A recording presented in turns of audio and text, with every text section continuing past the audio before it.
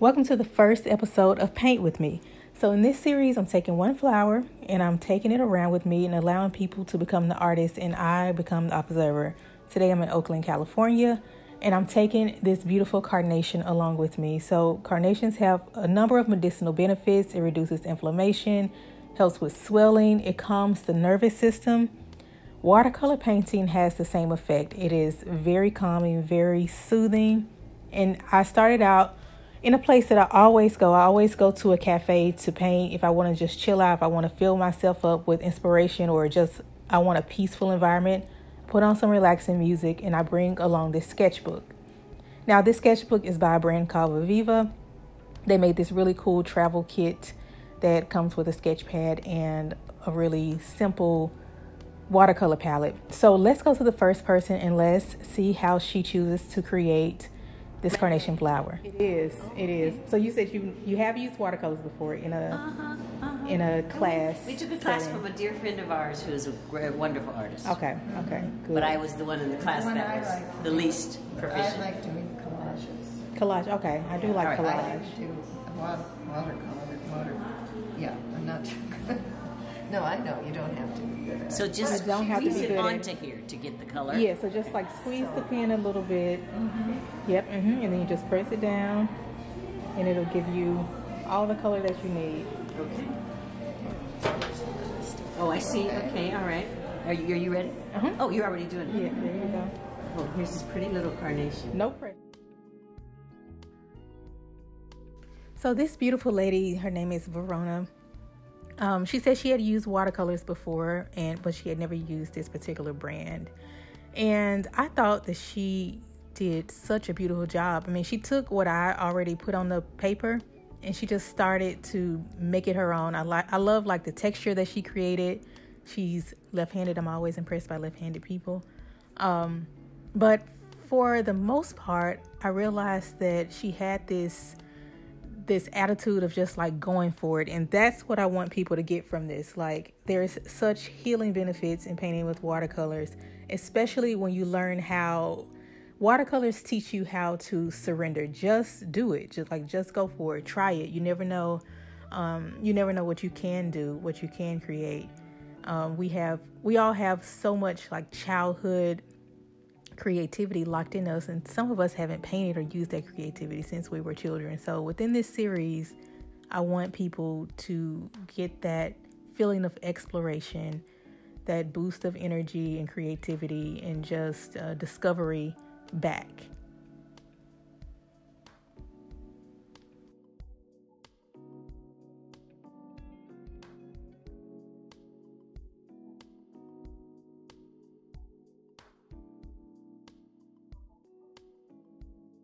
How do you feel about your final piece? Well, I feel great about it. Much better than I expected. Yes. Was it relaxing for you? It was very relaxing, yet inspiring. Okay, good. Yeah. Good to know. Good to hear. Have you ever used watercolors before? Yeah, just a little bit. Just dabbling and crafting. Picked it up, but I'm not very good at it, so it didn't stick. Okay.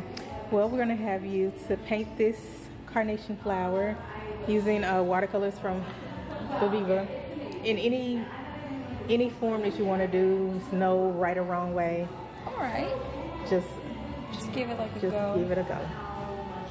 So I love that this painter had a completely different spin on this carnation flower than the previous painter. She painted it a lot more tightly, but it was still just as expressive and just as vibrant. Now, while she's painting, I want to talk about some more medicinal benefits that I found from the carnation flower. So let's talk about carnation oil. Have you ever used carnation oil? It can be used to treat toothaches. It helps with hair loss. And then one of the biggest benefits that I found is that it helps with eczema. So I thought that was pretty cool. I also realized that I had ordered a salad not too long ago and it came with these like flower petals. I didn't realize that those were actually carnation flowers. So you can also use carnation flower petals on desserts, on salads, on your food, and it has some benefits. Ask you, how did you feel about painting this flower? Like, did it relax you? There was a moment where it was relaxing, but then when I was looking at my shape, I was like, this does not look like it. And then it was like, just worrisome. But it was relaxing. Yeah. You get in the zone. Right, Yeah. right. You think you can make it like a practice, a daily practice? I don't tend to stick to routines, so I don't know if it would be a daily practice. Okay. It'd definitely be something where you want to sit down and kind of like take some time out. Yeah, have like a relaxing moment. Just because it's a little like fun and you kind of just get like kind of a freestyle or creative with it. So okay. If you practice, it'll come out good. Eventually. Perfect. Thank you. Well, I think it's beautiful. Thank you. Thank you so much for participating. So after I left the cafe, I went to a museum. Today's museum is the Oakland Museum. And there were a lot of people who were open and willing to paint. I mean, where else can you find people who love art more than a museum? I love this wall that had different sayings from the new year. And I ran into this beautiful girl that was from Taiwan visiting with her family, celebrating the new year. So let's see what she's going to create. So, what's your name? Lee? Yes. And have you ever painted using watercolors? 有没有用过这个画画 No? Okay. So this is a water brush pen. So I'm going to get you to take it and then take the top off. You start to draw pen. 它就是水彩笔，那你在你喜欢的颜色就可以画花、画什么。 And then you just squeeze it. Just squeeze a little bit. So let's see. There you go. Squeeze. So you see drip, drip, drip. There you go. And then just try to paint this flower.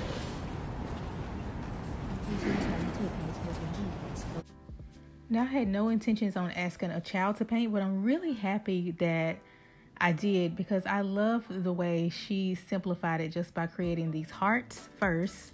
And then she began to fill it in. So she really started out with the fundamentals, which is just basic shapes, triangles, hearts, and started to fill in the color. I would say watching her paint was probably the most relaxing session because she was just very much in her own zone, a lot like I was when I was a child and I would paint. I also love that her family was around her, just like cheering her on and taking photos and video. I thought that was really cool. So, this is her finished painting. Very, very beautiful. Okay, so how do you like it? Yes. What, did you find it relaxing?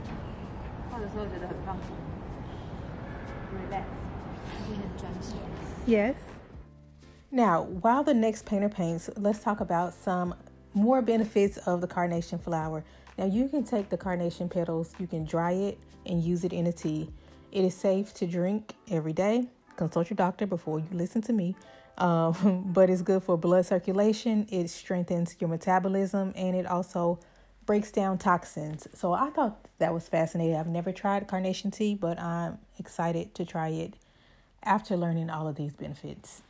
I love it. That smell, you're so nice. It's an abstract flower. I really do love like the movement in it.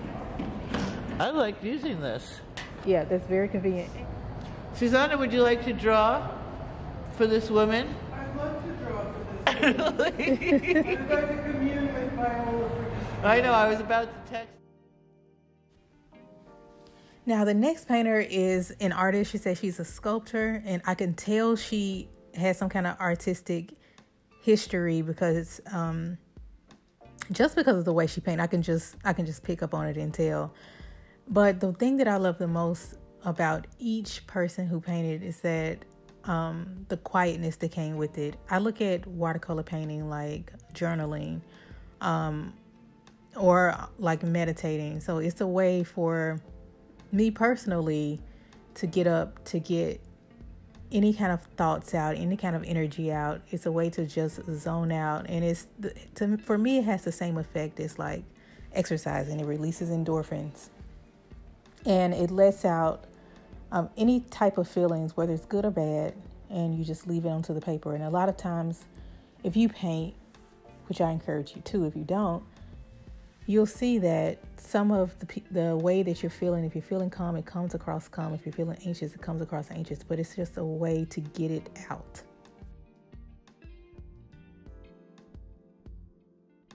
I'm gonna have to get one. It is really terrific, and it takes. It took me a minute to figure out the squeezing, but you can actually control it enough to get the red lighter in there. Sorry, I should look at the camera. And It's okay. Thank you for this delightful opportunity. Do you mind sharing like how you felt while you were painting? Did you feel like relaxed? Did it kind of let you? Fascinated. Okay. You know, we all love new materials. Yeah. So the minute you get a chance to do something a little bit different, you're like, ooh, look what it can Sounds do. good. Okay. So what's your name? My name's Imani. And have you ever painted using watercolors before? A little bit. Just a little bit. Not so much recently. Okay. Yeah. Okay. Well, I'm going to have you to paint this. I'm going to get you to grab that carnation flower. Yes. And it is a flower that is on its way out. It's dying. That's okay. But I find the beauty in like dying flowers because you can get different tones and variations. And then when the flower is dying is when you can use it as like healing properties, medicinal properties and stuff like that. So have a go at it. And all you have to do is just squeeze the pen a little bit to let some water out. This side? Mm-hmm. And then you just dip it into the color. It's very cathartic. Mm-hmm. Like the same way people go to the gym, you know. Exactly. They're artists. Do art.